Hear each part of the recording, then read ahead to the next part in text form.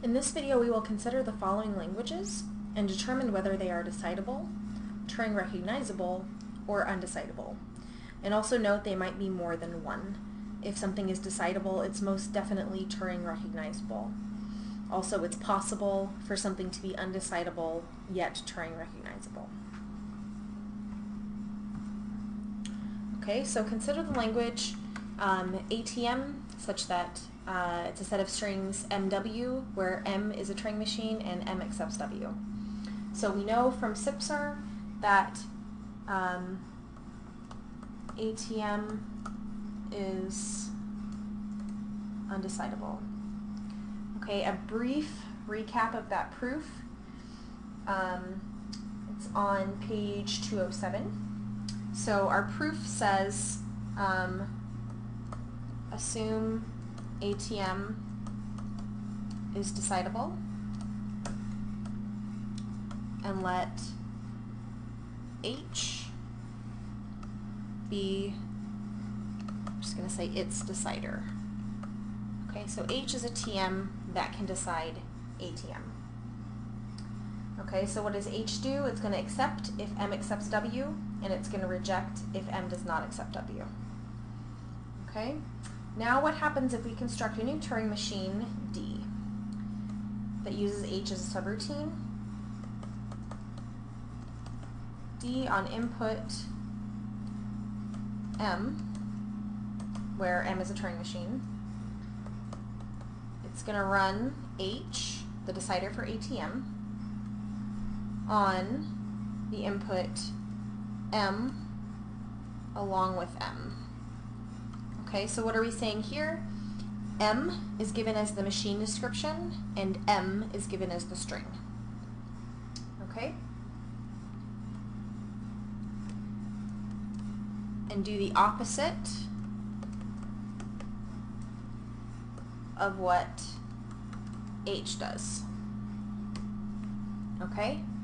So if H says, yes, M accepts the string M, then D is going to reject M.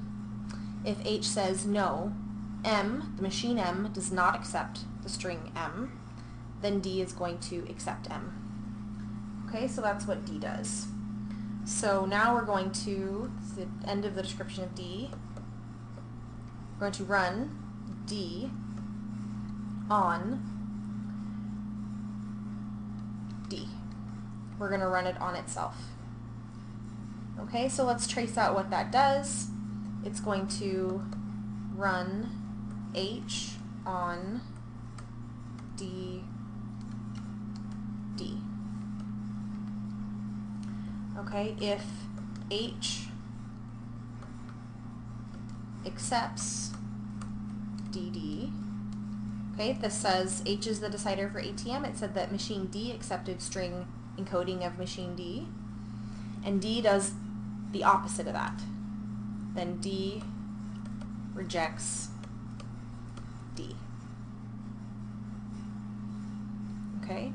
Likewise, the other case, if H rejects D, D, then D accepts D.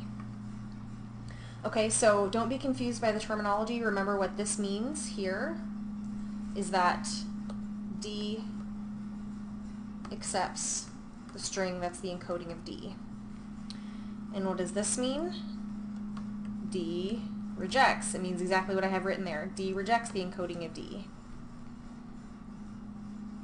Okay, so in other words, when we run D on its own description, if it rejects its description, this implies that it accepts its description. Okay, so in other words, D does the opposite of what D does, which is a contradiction. Okay, so we get the contradiction. All right, so we've got that ATM is undecidable.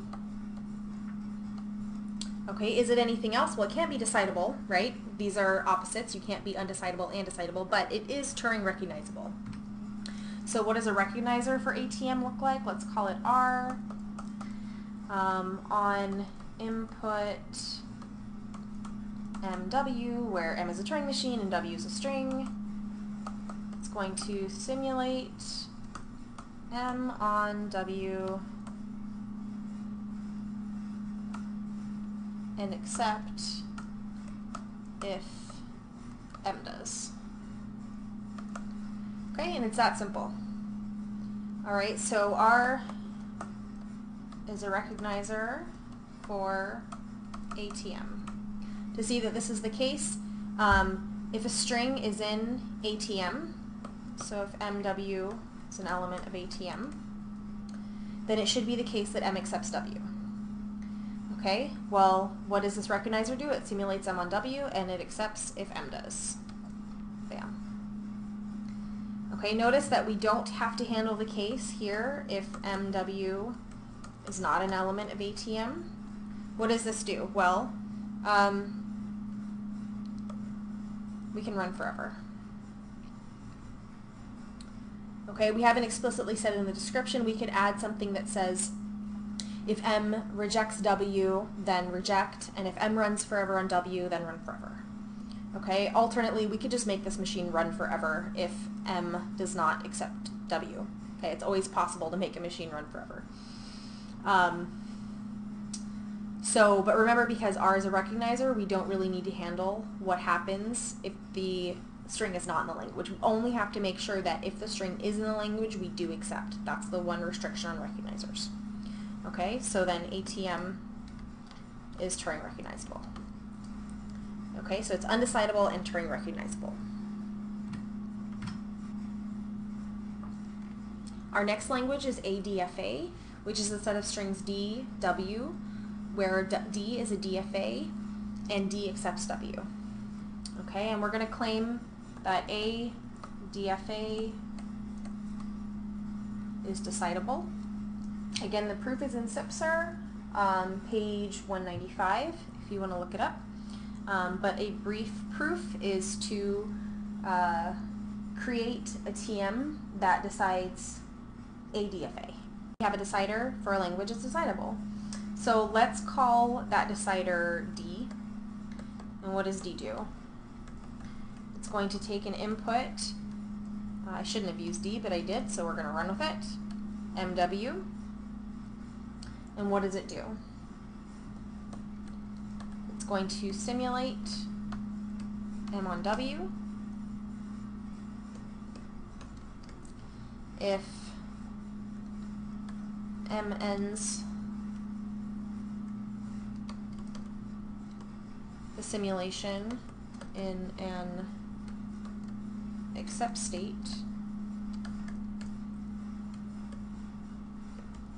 accept. If M ends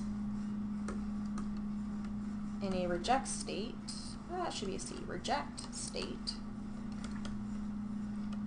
reject. Okay, so notice that a DFA will halt on all inputs, right? It's going to consume its input, taking a transition for each symbol in the input, and once it runs out of symbols, it's going to halt. So we know that it will either end in an accept state or a reject state. Those are the only two kinds of states that we have. Okay, so M is definitely going to halt in either accept or reject, so then we have a decider for the language ADFA. Okay, so ADFA is decidable. Note that that also implies that ADFA is Turing recognizable. Okay, how do I turn the above into a recognizer? Well, it already is a recognizer because whenever the string is in the language, the machine accepts. Okay, notice, remember that with recognizers, we don't have to handle what happens if the string is not in the language, but we do have to accept in a finite number of steps if the string is in the language. Every decider already does that, so every decider is already a recognizer. If I was just worried about recognizing and not worrying about deciding, then I could take out this line. And I could even add something that says, if M ends in a reject state, run forever. Okay, and that would make it purely a recognizer, no longer a decider. Okay.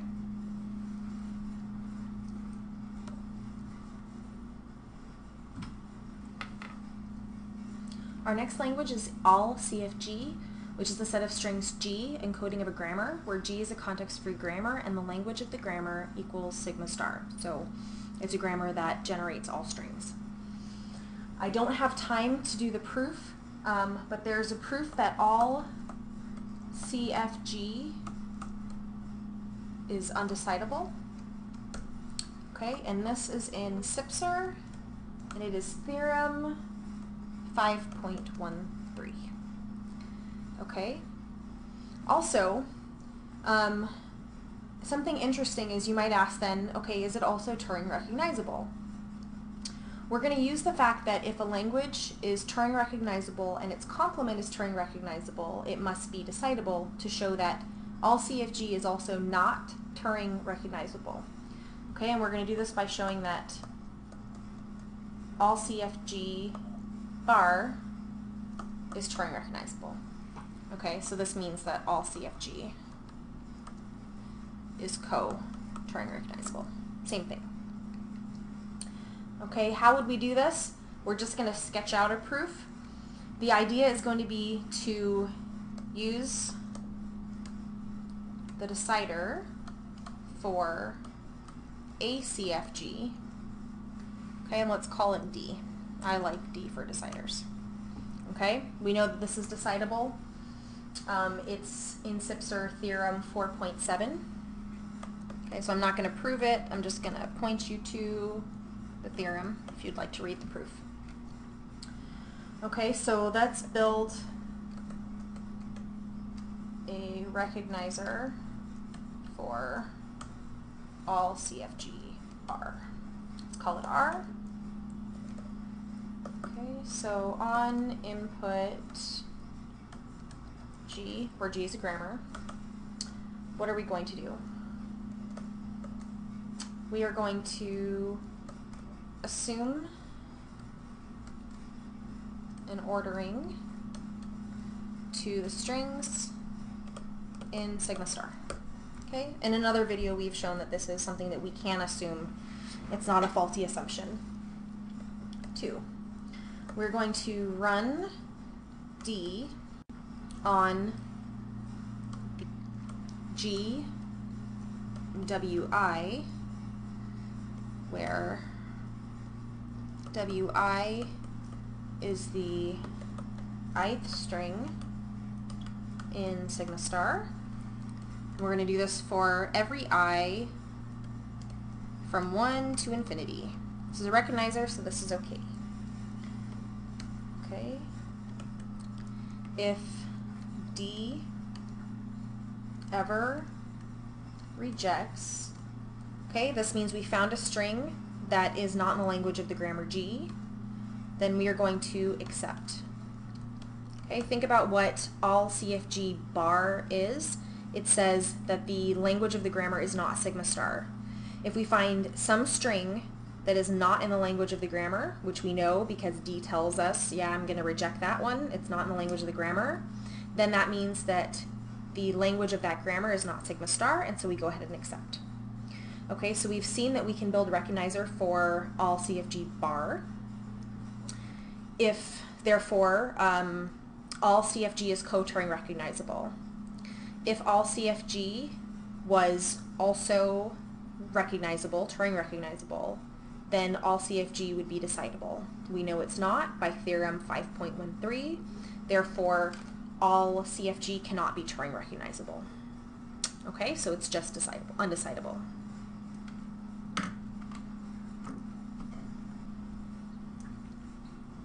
Our next language is ECFG, which is the set of strings G, where G is a context-free grammar and the language of the grammar is empty. Okay, in other words, the grammar generates no strings, or there are no derivations of strings in the grammar. Okay, so how would we determine if a grammar is empty, if the language of a grammar is empty? Well, the language of the grammar is empty only if we can't get from the start variable to a string of terminals. Okay, so a proof that this is decidable is as follows. So let's let D be the decider. I just like making deciders D. Okay, so it's going to take an input, that's the encoding of a grammar, and what are we going to do? We're going to mark the terminals in G. Okay, so our goal is to decide if the start state can reach any terminals, okay, or if any terminals are reachable from the start state. Okay, so we're going to repeat until no new variables get marked. Okay, so as long as we're marking new variables, we're going to continue. Notice in step 1 we marked all the terminals, so that's all that's unmarked. When we start step 2 are variables. Okay, we are going to mark any variable A where G has a rule. A goes to U1, U2, to UN, and each symbol of U1 up to UN is marked. Okay, so what does this do? Basically, we're saying that each variable we're going to mark variables that can construct strings of terminals. Okay, so we started off by marking all of the terminals. The next thing that we would do is we would look, and if any variable generates a string of only terminals, then we would mark that variable. Okay, now we would have some variables marked. So then we scan back through. Any variable that can now create a string of marked symbols, so now these can be variables or terminals, can eventually create a string of terminals. Okay, because everything on the right hand side of its rule can create terminals. Either they're terminals themselves or they're variables that have already been marked, so we know that they can create strings of terminals, and so then we mark that variable. Okay, we're going to continue in this fashion until we no longer have a new variable that we get marked in some iteration. Okay, so in other words, we've marked everything in the grammar that can construct a string of terminals.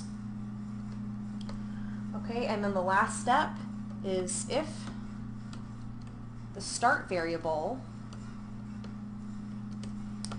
is not marked. Okay, what does that mean? The start variable cannot construct a string of terminals. We're going to accept. It means the language is empty.